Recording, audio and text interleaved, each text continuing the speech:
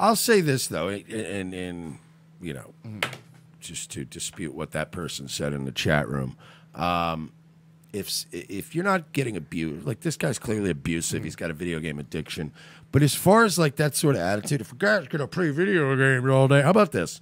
If you and the children are cared for, you're safe, you're healthy, and he does want to go away for a few hours in his room and not cheat on you and not watch porn or talk to other women on fucking, you know, whatever, Tinder, you should be fucking grateful that he just wants to play video games for a couple hours. Like, honestly, kind of fuck you and how dare you sometimes with these women where they think like, I provide for my man. What, you whip up some box macaroni and cheese every fucking night? And you know what I mean? Like, what do you do that you deserve to tell a guy how he's going to take his fucking time? If he's working 40 hours a week, you know, and making money coming home, and he wants to spend a few hours playing video games, I'm all for that. You're right. He shouldn't be allowed to play video. Yeah, he should be a father and a husband. But are you being a wife? Are you being a mother? Because there's a lot of you chicken nugget hoes. Chicken nugget hoes? No, seriously, these chicken nugget hoes that think they're in a position to fucking leverage and negotiate things. Fuck out of here.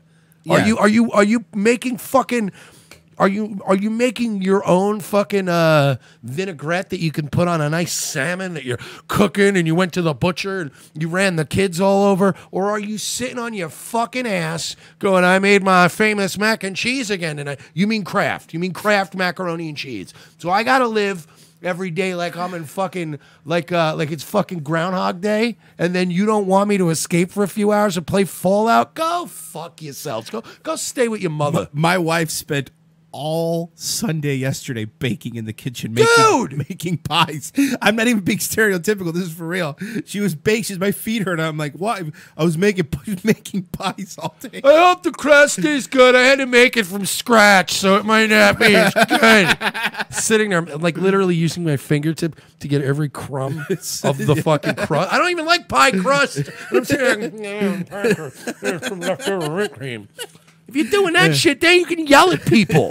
You can't. You know what I mean? These women have like a fucking live, love, and laugh tattoo on their neck. You better not be playing video games all day. Shut up and take you some boxing. Go take a nap, you whore. Sleeping in bed like the Orange County mom. Yeah, it's always you. It's always pieces of shit telling other pieces of shit how to not be pieces of shit. Enough of you. Being stupid.